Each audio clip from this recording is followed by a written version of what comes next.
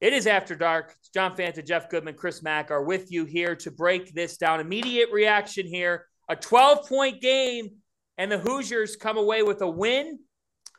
Chris Mack, for Indiana, what's this represent? I think it means a lot. I mean, obviously they also had a hell of a win about 7-10 days ago at Xavier, basically playing down the entire game. For them to come out, tonight, I know it was their home crowd, but really from the get-go, I didn't think that Carolina was ever really in the game once Indiana started to,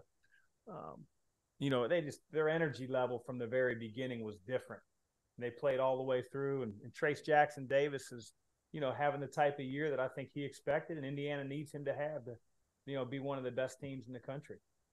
Yeah, it was like a validation win to me. Yeah. Validating the people that were ranking Indiana, right? Like me, top 10-ish preseason. Picking this is a team. All that stuff. We forget, this was a team that was a loss away from not getting in the NCAA tournament last year. Yeah. Think about that. They had to beat Michigan and Illinois in the Big Ten tournament just to get in the first four. Everything changed. The other thing is that I really like about IU is, you got Xavier Johnson, who, I know he has some weaknesses, but man, he's a fifth-year old, senior, and the thing that he does is he plays his tail off. Man, he plays hard. He's going to defend. He's going to keep driving the ball.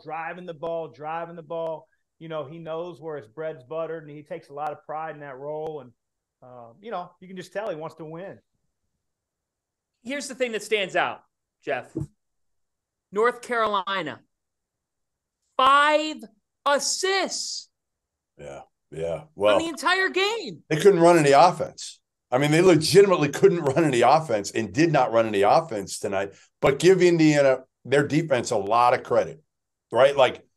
They wore them down. They brought in guys like Jordan Geronimo and Trey Galloway and Tamar Bates. And obviously, Renew is really good.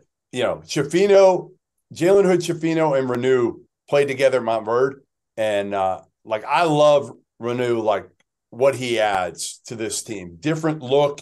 They just have depth now. They're not so reliant on having to play Trace and Race so many minutes.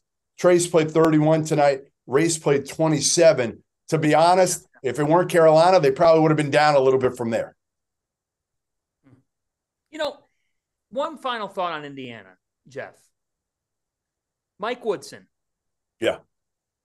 The NIL component, the brand that they are in this current day, let's face it. A couple years ago, people didn't know what to make of Indiana basketball. And a year ago at this time, people would not have been able to say, well, they could be the class of the Big Ten conference. The Hoosiers have never won the Big Ten tournament. They've never won the Big Ten tournament. That's on the table among a ton of other things. What do you make of the state in this program? And if you're a Hoosier fan right now, I want to hear this from you. What is the realistic expectation that you should have for this program this particular year? Well, let me say this. I was a skeptic when they hired Mike Woodson. I mean, a complete skeptic, as I am for most former NBA players or coaches that get hired to college, because as I put out a whole deal on it with evidence with 50 guys, most of them do not fare well. And Mike Woodson was 63 when he got hired and had never coached in college.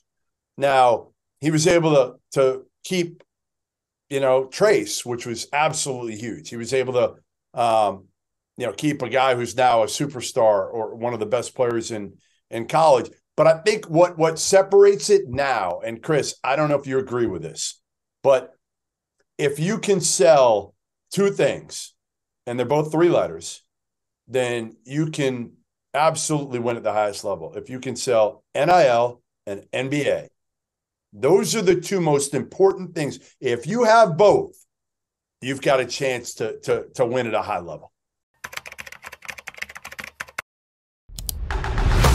We're dropping our merch. We got to start calling Underwood Daddy Brad. But I'm a big pod guy.